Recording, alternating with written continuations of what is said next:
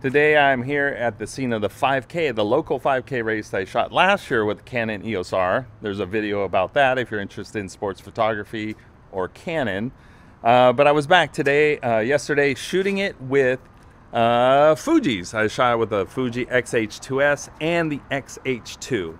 And so this video is not about the X-H2S, which performed nicely with the 50 to 140 millimeter lens, which I rented again. This video is all about the X-H2. So I knew that when I was going to use the X-H2 for a 5K, I was going to keep it in its lane. That's what I learned in my last video, where I kind of went on a rant on being a little disappointed with the X-H2 and wondering if it was the right camera for me because I like event photography. So I dedicated myself to using it for portraits. So here's some samples of portraits I took of the medalists. One of the things I like about this, of course, it was paired with the 56 millimeter lens. And one of the things that's great for is just blowing out the background, nice soft background. And so I wanted each of the medalists to kind of be framed with this like historic landmark arts colony sign right here. And so I put that in the background of most of the shots. And so one of the things that I might ask myself is the quality of these shots the X-H2 or is it the 56 millimeter lens, which has an f1.2 aperture, the minimum aperture? And so I really have to question myself on that, but there's more things than that that the X-H2 is good for, and we're going to talk about them. Okay, so for the event, I actually sat up, the start line was right there, and I sat up in the middle of this intersection, which is Gary Avenue, and I was shooting the runners all coming around the corner in high-speed continuous burst mode in the X-H2S with the 50 to 140. But I thought to myself, what value could I add to this event with the X-H2? It's just there. So I set up a tripod and I ran video of every runner coming around the first turn. And then when they had all passed, I turned around and I shot coming the other way, because the race route has the runners go down around these blocks and they come back here. So both years I've shot this, I've looked at the map and I decided I'm gonna shoot that first turn.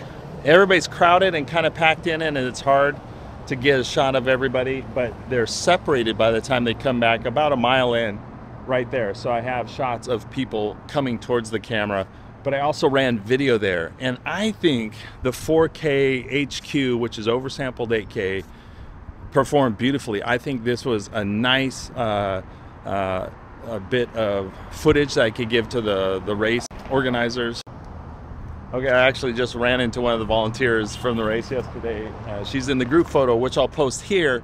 And one of the things I wanted to share about that is this was taken with the 56 millimeter. I had enough distance to back up so that I could shoot this whole group of people with the 56 millimeter. And I think it really stands out, just the difference between the crispness of the subjects and the background and the resolution. I'm gonna say part of that is the X-H2. So really cool.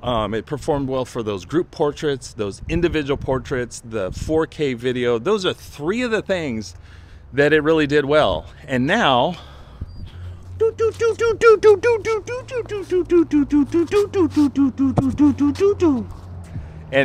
going to talk about what it didn't do well, which is focus. This year I broke up with Canon and I shifted to Fuji for all my professional work and my personal work.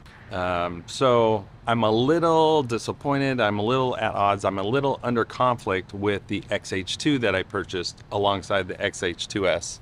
Right now I'm at Pomona Colleges, walking around on a Sunday morning. It's very nice here, very nice college.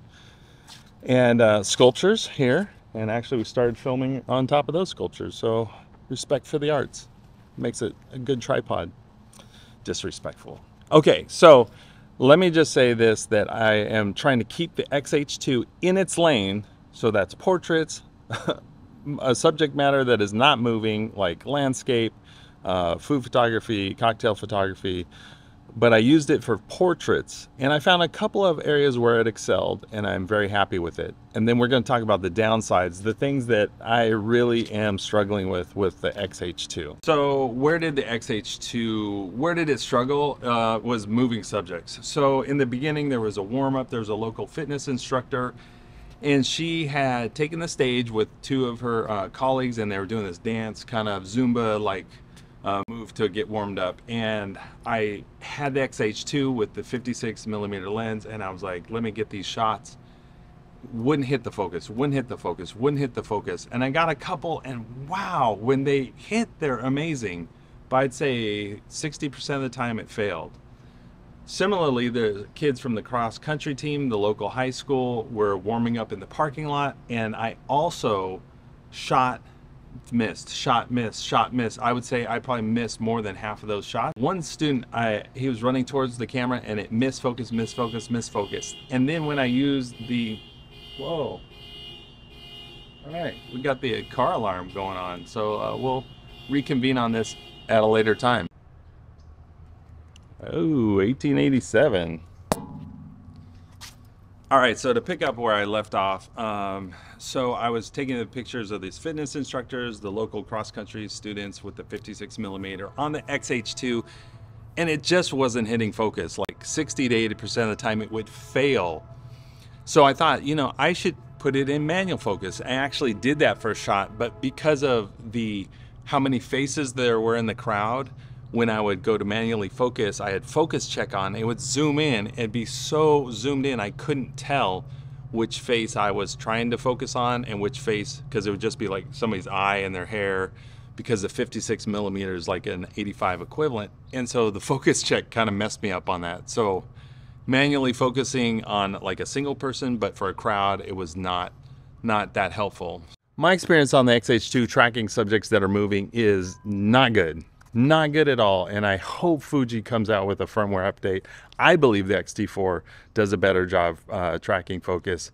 Although I didn't like the X-T4, I had it twice, I sold it twice. I love this camera. I think that the benefits so far are portraits are amazing, and the video is great, and I really think that the paired with the 56mm lens, it's great.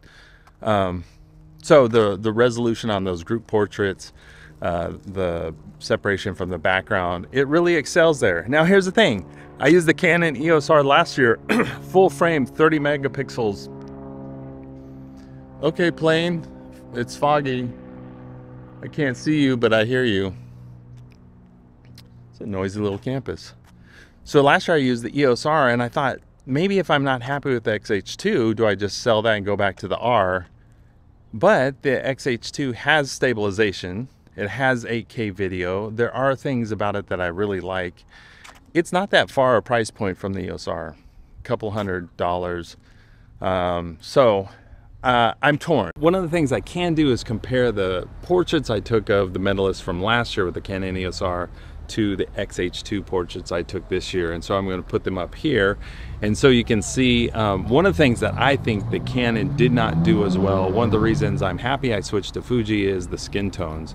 The skin tones of the Fuji are straight out of the camera, and I know I post-processed these and created some special presets, so you can see for yourself. Maybe you can say what you prefer, but I did use Nostalgic Neg on these, which has a slight warmer tone to it that I prefer. Now in the beginning of the event I did shoot, I had my white balance a little bit off, and so I was able to adjust those because I shot RAW and JPEG for the event, and so that's why you would shoot RAW, is just, you know, something like that is easy to correct. So here's some quick comparisons of the portraits. I prefer the Fuji. Let me know in the comments which you prefer.